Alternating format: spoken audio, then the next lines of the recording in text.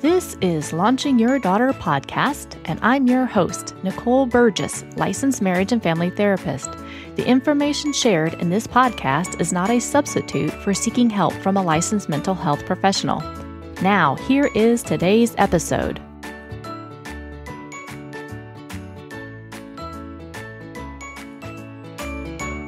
Episode 3. Today's guest is Laura Reagan, LCSW-C. She is a certified Daring Way facilitator and has a private practice located in Savannah, Maryland. She also has a podcast called Therapy Chat. She specializes in working with adults who have experienced some childhood relational trauma, such as emotional or physical neglect, physical, sexual, or emotional abuse, or who have witnessed domestic violence. On today's episode, we are discussing how her certification as a Daring Way facilitator not only assists her in the group work she conducts, but how it has helped her become a better clinician and how she uses it in individual therapy. Laura's website and podcast information will be on my show notes. I will also have Brené Brown's books on my resource page on my website. Now, here is today's episode. Welcome. Today we have Laura Reagan, LCSW-C, on the show today, and I'm so excited that you are here today, Laura. Thank you, Nicole. I'm so glad to be here. So I want to start out today, and we're going to talk. I know you have been trained in Brené Brown's work, and I really am excited to hear more about you being a certified Daring Way facilitator and how that helps not only women, but parents and kids. And I would love it if you could just explain that a little more. Yeah, well, I really loved Brené Brown's talks, her TED Talks, and her books. When I discovered her, I guess as therapists, we want to know more. We want to know more, do research. And so, I'm like, what's everything she's got going on? And looking her up online, and I realized, oh my gosh, she has a training program. And I was like, I've got to do it. I want to learn this method. And, I really didn't even know for sure what it was. Mm-hmm. I think people may be familiar with Brené Brown, but they haven't always heard of, quote unquote, the Daring Way. Yes, yes. But it's a shame resiliency model. And it's, kind of identifying the ways that shame shows up in your life. And, there's a piece of it that can be connecting where that came from and how you can develop resiliency to shame, because we all have shame about certain things in our lives. But how can you show up in your relationships where you're being your authentic self? You're allowing yourself to be vulnerable. As a parent, parenting is very vulnerable. I mean, we want to have all the answers as parents. We don't want to do it wrong. Mm-hmm. And, kids challenge us and bring up all these emotions for us that if you can allow yourself to be vulnerable and admit you're not perfect, what a great thing to model for your kids. Absolutely. Yeah, because when we're like, don't question me, I am the master, I mean, that's not authentic because we know we don't really feel that way inside, and kids don't respond well to it. And if they go around acting like that, they're not going to really thrive in life because people aren't going to connect with them. Right. And I think that also speaks to just the humanness of that being imperfect and not knowing everything. And that's okay. I mean, there's no way that we're going to know everything. We just can't. Exactly. And with kids, what I see now, I mean, I have a son in college and a daughter who's she's finishing her junior year of high school right now. Mm-hmm. In our community, and I see with my own kids, there's so much pressure. Yes. Academic achievement, sports achievement, even, citizenship, like just, you got to be the best at everything. You got to volunteer all the time. You got to be a leader. You got to get straight A's. And, go to the right college, have a great career, get out there and make a lot of money. I mean, it's so intense. Yes. So being able to model that you're not perfect, you don't need to be perfect, I'm not perfect, no one is, it's okay. It's good to do your best, but you don't have to think that you have to be perfect to be okay. Yes. And that speaks to a lot of the teen girls that I work with. That pressure you're talking about, it seems like over the last maybe 5 to 10 years, it's intensified even more. And it started more in middle school now versus high school. And I see a lot more anxiety and depression due to that internal pressure that they create themselves, but also the external pressure from the world or society. And it's really trying to be mindful of that and unlearn that, yes, I don't have to be perfect and I am enough. Right. And I agree with you about the past 5 to 10 years. I'm not sure how old you are, but when I was growing up, we had cameras, we took pictures, but it wasn't that every minute of your life is documented and every experience you have gets captured on film and, well, not film, on digital. Yeah. And, with our phones now, you always have a camera with you. Mm-hmm. And when you see the kids, I mean, it's not just take a picture to capture this moment so I can remember it forever. You have to look good in the picture. Mm-hmm. And, they'll take the picture over and over and over and over and over and over and over until they get it right. They don't think twice about it. Mm-hmm. I remember when I was in high school, I didn't know how to really smile and what my best angle was for a photo. I felt awkward and stand there and just have this frozen smile did not feel comfortable to me. And so a lot of times I wouldn't be smiling or, and I never really liked the way I looked in the pictures. I felt really self-conscious. Mm-hmm. I think a lot of those are normal teenage feelings, but now there's an expectation that you better look good and edit that picture, make sure your teeth are really white, shave an inch or two off that waist. Mm-hmm. If you look through Instagram or Visco is one that a lot of the teenagers use, you'll see that same camera smile in every picture. And it's you can't tell anything about the experience that person was having if you really think about it. Right. Yeah, it's plastered on now. It's I have to now, every picture, I have to keep going back to that same look or same smile. And it feeds then the insecurities and the external validation to say I'm enough versus going back to, no, I am enough on my own. I don't need somebody to tell me I'm okay.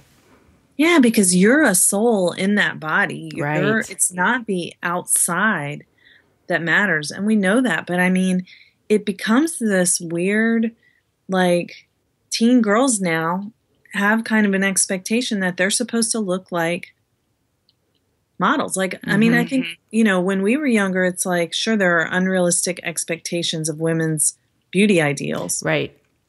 But in high school, the girls that my daughter, her peers and my clients' peers, you have to look a certain way and it's not conscious. Right. Right. Because it's just ongoing.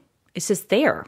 Yeah. You matter if you look a certain way. Mm-hmm. If you don't look a certain way, you kind of don't matter and you're invisible, or you should just go away because you're kind of messing up the picture. You don't look right. Yep. Yep. And that's so harmful for anyone to feel how they look on the outside makes a difference for their worth as a person. Correct. And then transfer that then as we go into the, parenthood.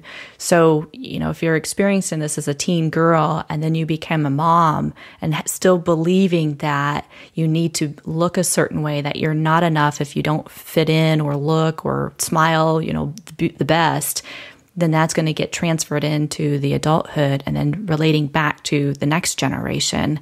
Absolutely, Nicole. I see so many women in my practice whose mothers hated their own bodies, and the daughters grew up hearing their mothers hating their bodies and just automatically started hating their bodies too. Mm-hmm. I talk to people who are in their mid to late 40s, early 50s, and when they really get down to it and try to understand what that inner critic is saying, Mm-hmm. it's their mom's voice. Mm-hmm. And it's, what would my mom think about my choice to do this? Or I know my mom wouldn't like it that I'm doing that. And, you have to, we love our families and you want to make your parents proud, but you have to live your life for yourself. Right. So it sounds like as a Daring Way facilitator, then you're doing not only holding the mom, the dad, or the teen where they are, you're also doing a lot of education about what that looks like and how that impacts them. So they start to have a different understanding or be able to kind of change the old belief systems that they were taught. Right. It is a psychoeducational model that can be used clinically. So a lot of coaches use it and a lot of therapists use it. Okay. So the way I use the Daring Way in my practice is I mainly work with children, teens, and adults, but I would use the Daring Way more with teens and adults. And it's a model that's made to be done with groups because the emphasis is on connection and, shame resiliency. So if you're talking about shame in a session with your therapist, that's great, but you're still only you and the therapist are seeing it. Yes. If you're in a group and people who you can relate to are sharing their experience of never feeling like their mom thought they were good enough or their dad or the community they lived in, and you feel that way too, that's extremely powerful. Yes. Yeah. Because then as you're saying, that group setting really being held and knowing you're not alone in this can be very transformative. Absolutely. It really is. It's so powerful. And so I do use the Daring Way individually, and I also offer groups. So, but I use it with my individual clients because, as you know, my practice is primarily working with people who've experienced some kind of childhood relational trauma. So emotional neglect, emotional abuse, physical neglect, physical abuse, sexual abuse, or witnessing domestic violence. And a lot of the people who contact me to work with the Daring Way, they love Brene Brown's work and they hear, her words and say, that's me, that's my experience. Mm-hmm. But when they contact me to sign up for the group, they may have a lot of unprocessed trauma. Mm-hmm. And the shame resiliency work in a group, if you were doing it with a lot of unresolved trauma, it could really take you to a dark place. Right. So I feel it's very important to work on the trauma first. And when you've got it to a point where, it may still be there, it may not be completely resolved, but you're confident in working with a therapist and you know where things are, it's safer to do the group work at that stage. Yes, absolutely. Absolutely. Because, as you're saying, you could not have dealt with the trauma before, you can unravel a little bit in a group setting and needing that additional support to work through some of it, then doing the group work. Yes, absolutely. Yeah, and I think it can kind of blindside you because you don't know what's really deep in there. And once you start doing the shame work, it hits you, but it's so hard and fast. Yeah. You don't know which way is up. Right. So I'm curious, that kind of goes into the next question then, because if you've got people that are coming to you saying, hey, I want to do this group work, but they've not done some of the trauma work or their own therapy, what are some of the, common concerns or maybe fears that if you suggest doing some therapy first, what typically comes up for the parents or even the teens about that? For my groups, I only do them right now with adults. Okay. So, and the teens aren't typically the ones who are going to approach me and say, I love Brene Brown's work, because I think although it works great with teens, it's a really wonderful model to use with teens. I just don't think they're as likely to hear about it. It's more of something that people, tend to hear about who are more in their 30s, 40s, not always, but just in general. So, because teens aren't like buying books that are in the self-help department, True. Very true. Sometimes, but not usually. So, when adults contact me about the group and they love Brene Brown and they want to do the Daring Way, I think the biggest barrier to doing individual therapy instead or before, I think when they hear her talk, they're like, this is it. This is me. This is what I need to do. I want to get this. But they're hoping that it'll be something that can be kind of fast.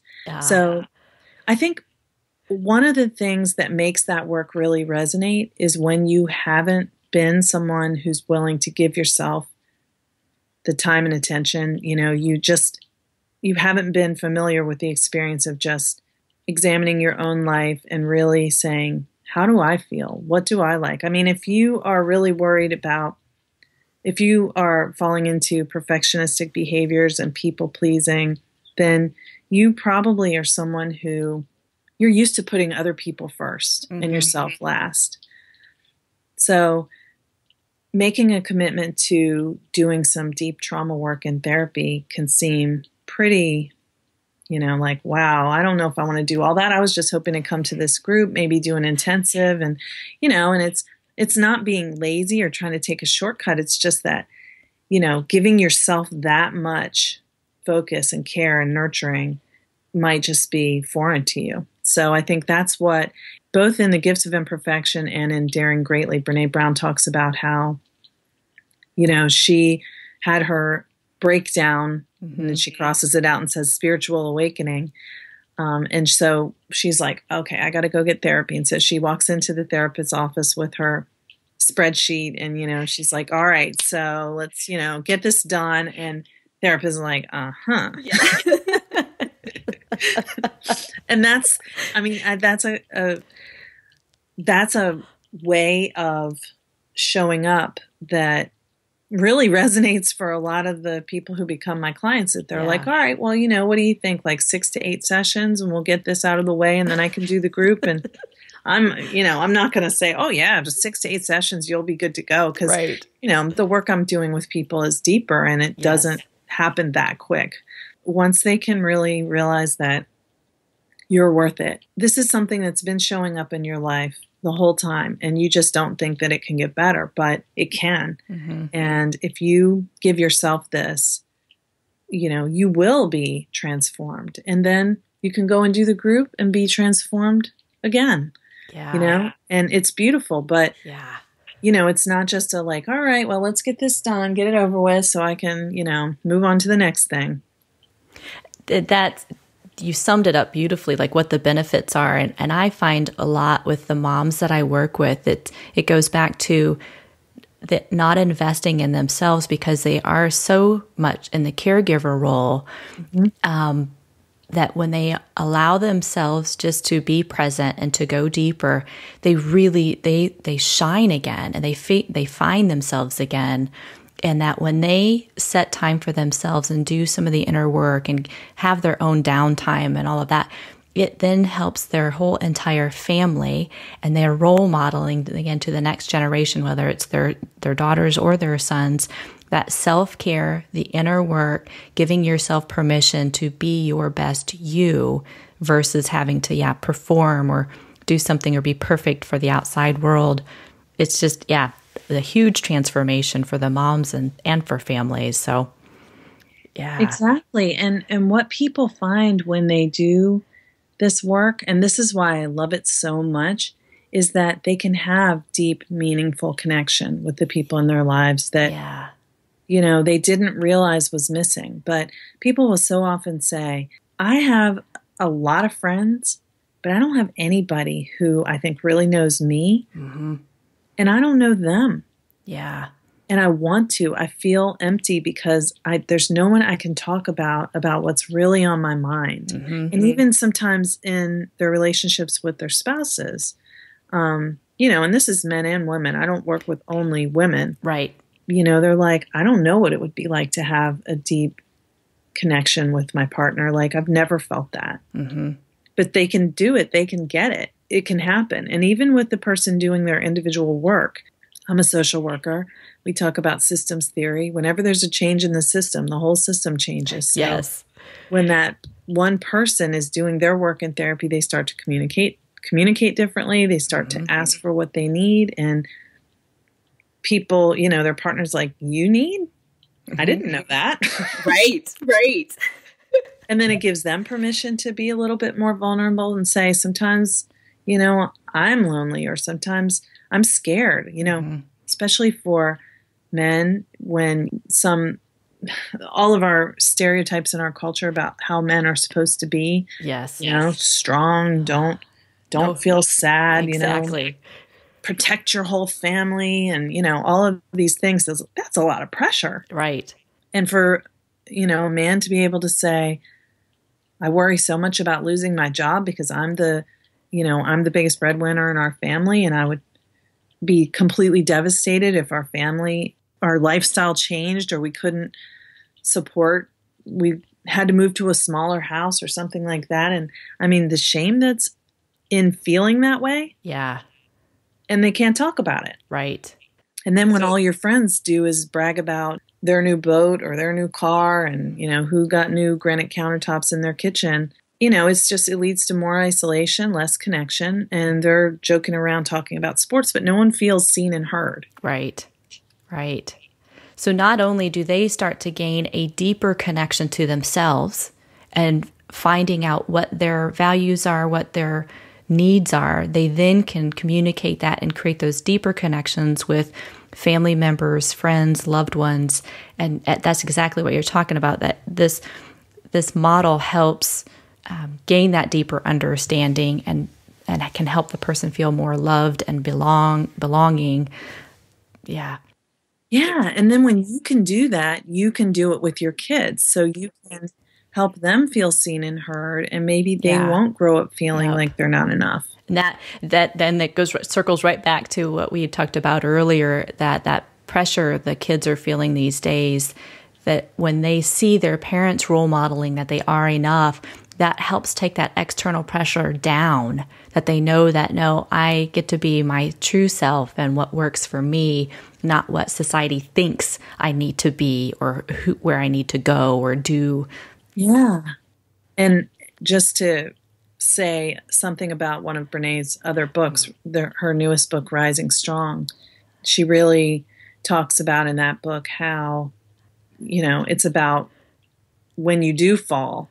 And we all do. It's not just like, oh, I hope this never happens to me. I mean, there are experiences in life that, feel like a devastating fall. And instead of just how do you rebound from that, it's how does the process of falling change and transform you, and what is that process like, and how do you get through that?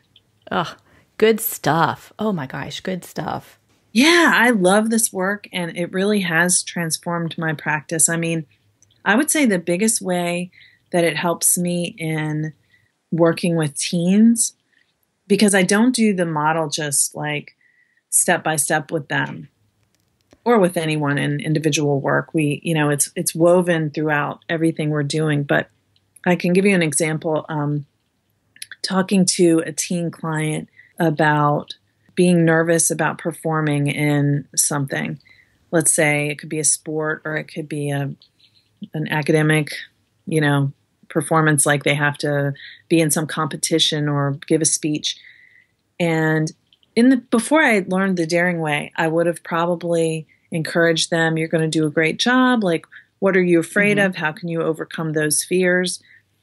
But after learning the Daring Way, I talked to them about, even if you don't get a good grade, or even if you fail, the worst that you can imagine, that you did it. You went out there, you put yourself out there, and how valuable that is. And just kind of taking it from the good, bad, failure, success, to it's brave to stand up in front of people when you're scared, and you do it anyway. that That's is the beautiful. accomplishment. That is absolutely beautiful. It also goes back then, I guess in my mind, that internal reward versus the external reward. And yeah, as you're saying, yeah, it's not a good or a bad. Absolutely. It's like, look at you. You showed up. You did it. You had courage. You were brave. That's it. Yeah, and it really doesn't matter what the outcome is, because this is us going through life. All these constructs about what your job is and how much status you have and power and stuff, that's all made up. I mean, really what life is are you going through it? Are you learning and growing, challenging yourself, pushing yourself, and just living a life that's fulfilling and meaningful. And that's a lot different from what our culture really tells us about, right, achievement and what we're supposed to be. Absolutely. So, and I don't think I would allow myself to be vulnerable enough to say something like that in a therapy session before I did as the therapist, before I learned the Daring Way, because I identified because it's an experiential training, I did the model as a client, and I realized that I had some barriers to allowing myself to be vulnerable in a therapy session. I felt like I have to have the answers and I have to look like unrattled and cool. And I mean, there's even some shame around the idea of wanting to appear cool, because it's like, that is how we feel, but we don't want people to know we feel that way. It's like, right. You're either cool or you're not. Don't try to be cool. Yeah. Meanwhile, everyone's trying to be cool. Exactly. So, just being able to even look at that and realize that the more I've allowed myself to be vulnerable and be authentic, not in a way where my client's taking care of me in the session, but I can show that I'm human. It's much more relatable for clients, and they feel more comfortable, and they can go to a place that I couldn't have helped them get to before because I wasn't there. Yeah. So it really did change me, and it made me a better clinician, and it gives me a whole set of tools to use with clients that I didn't know I needed. Yeah. And so I love it. Yeah. And I've been nodding my head a lot through this conversation, but I love also I think sometimes as therapists, there's a perceived belief out there that, we're perfect, right? And we don't have our own kind of blocks. And so that's kind of what we were hoping everyone would think, right? Right. And what you're talking about, again, we're all human. And when we do that inner work and look at that and go, oh, we do become better clinicians. And that also then it can empower the clients too, because we can go deeper with them so they can go deeper in their own lives, which again continues that ripple effect of how they work as parents or connect with loved ones and friends and create that more authentic life that they're looking for and craving. Exactly, because I've been a therapy client before, and I definitely thought my therapist had never experienced any of the problems or doubts or anything that I was going through. And then that made me feel like, oh, I'm this person who's so flawed, and I need you, this expert, to help me, with my bad problems because I'm just not that good, and instead of, hey, you're a person who has some skills and training, and hopefully you can relate to my experience and help me make sense out of it. That's a lot different. That is. Yeah. Yeah. Relate and be able to, provide that support that I'm looking for, versus you're the expert and you know everything. Because my philosophy is, the person that comes or the clients that come into my office they're honestly the expert. I'm there to help support and guide them, and look underneath what that belief is, that they're not enough. Exactly. And helping them see how that belief might be getting in their way because it's something that they're just not noticing, and, little blind spots. So helping them just shine a little light on it. Yes. Yes. Good stuff. Oh my. So I guess one of the last things that I have is there a book or I guess a piece of advice that you, whether it's working with the individual person or with parents or with the teens, that you sometimes will recommend or talk to them about? You've done throughout the interview today. I mean, there's been great pieces of advice and feedback that, I've heard you give clients, and it really sounds like empowers them. And I'm curious if there's anything in particular that you typically recommend.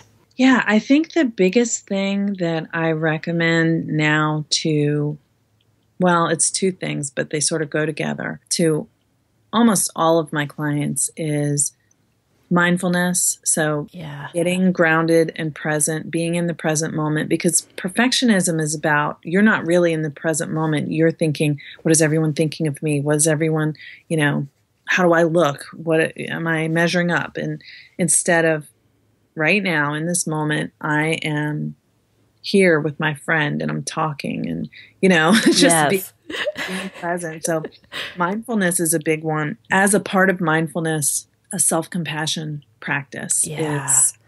It's really been transformative for me. And I strongly believe, and I learned this through the Daring Way, that you are separate from others when you're judging them. Mm-hmm.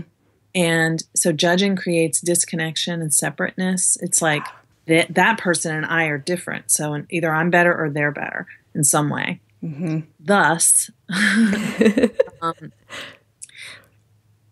you're judging yourself. So the way you judge yourself gets in the way of you being able to accept others. So self-compassion is accepting yourself, accepting our own common humanity, that we all struggle, we're all suffering in different ways, or we do suffer at various times, and it's just part of being human, rather than I have all these problems and I'm screwed up, but I'm the only one. So when you can use self-compassion to really have much more acceptance of yourself and of the emotions that you experience, then you will be more accepting and compassionate towards other people. And it's just something that happens very naturally. And it's so beautiful, because when you see that we're all connected, there's a loving feeling about that. And the feeling of disconnection creates fear, distrust, isolation, just all the problems of the world. So I feel very strongly that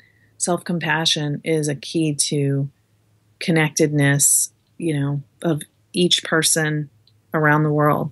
Yes, absolutely. And I totally understand that. Yeah, mindfulness and self-compassion, they really do go hand in hand, to create that. So, beautiful.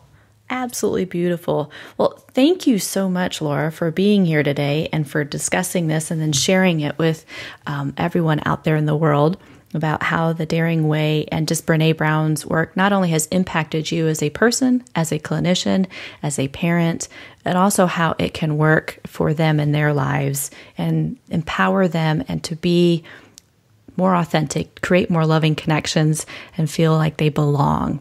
I love it. Absolutely love it. Oh, Nicole, you're welcome. It was so fun. Thank you for this great discussion. Thank you for listening to Launching Your Daughter with Nicole Burgess, licensed marriage and family therapist. For more information or to stay up to date, go to launchingyourdaughter.com. You can sign up for my email list or join my Facebook group. Thank you.